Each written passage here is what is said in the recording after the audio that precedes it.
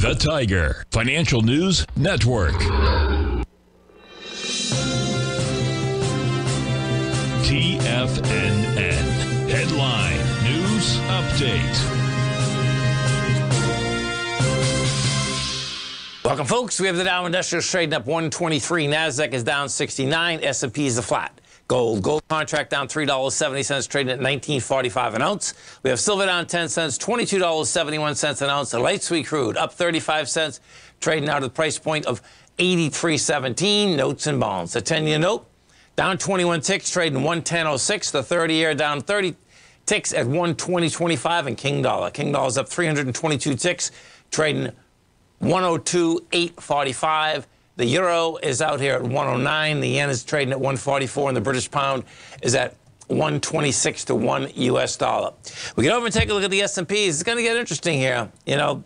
So what we have here is that on the E-minis, you do have a high volume low from this morning. You know, we'll see whether it goes after it. But the bottom line, it's sticking out like a sore thumb. That baby is right there, down at the lows, which is a long way down from where we are right now.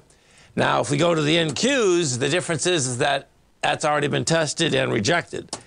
So if we take a look at the NQs, what you're going to see, whoops.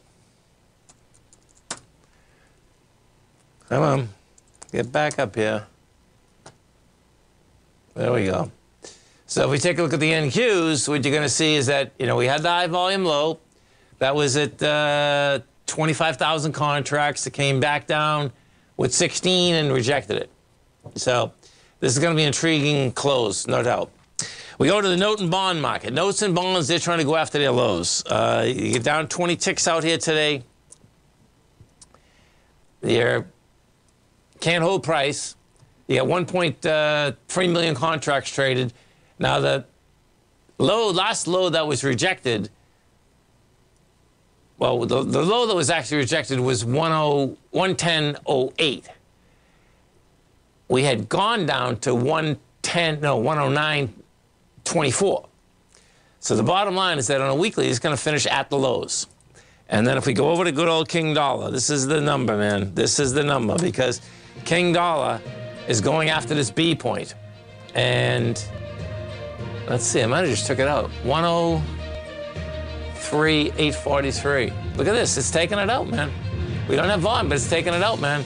That's saying King Dollar, man, can get all the way up to 104.649, which would throw some carnage in these markets. Stay right there, folks. Come right back.